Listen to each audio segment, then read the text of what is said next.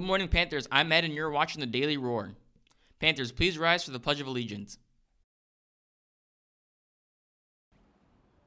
I pledge allegiance to the flag of the United States of America and to the republic for which it stands, one nation, under God, indivisible, with liberty and justice for all. Girls Live football conditioning will be after school 2:30 to 3:30 p.m. Monday through Friday. Tryouts are February 8th and February 9th, so be prepared.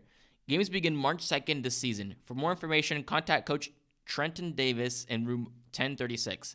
Athletes in the winter sports, please check with our coach to see which dates you can try out. Congrats to our girls weightlifting team for winning the Regionals 2A District 5 Championship this past Saturday. The girls will be moving to the regional championships today, Wednesday, January 26th at St. Augustine High School. Great job, ladies. RHS is hosting Spirit Night at Skate Station on Friday the 29th. Everyone is welcome to attend. Come and support RHS. Are you a senior male interested in competing for Mr. RHS? If so, then please speak to Mr. Gonzalez in Portable 9 and pick up an informational packet. There will also be an informational meeting this Friday at 7, also in Portable 9. This is a reminder for any seniors interested in going to the senior trip to Busch Gardens.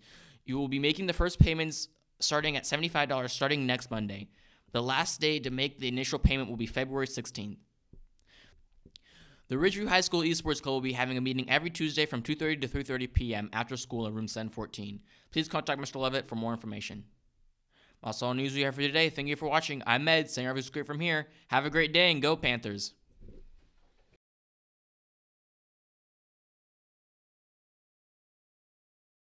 Today I'll be interviewing Miss Moore. Hello.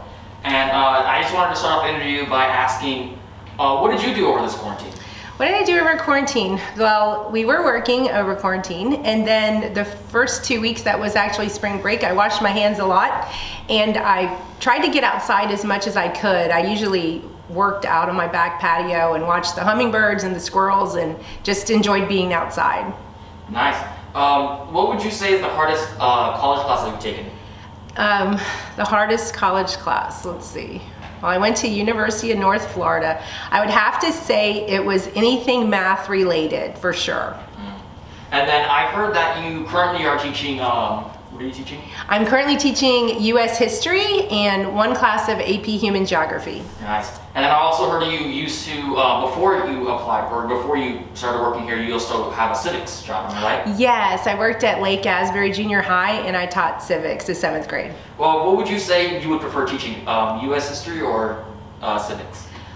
I really like the civics content, but I really like high school. So I would have to say, I'd say high school, U.S. history, yes. All right. Thank you, Ms. Moore. Thank you.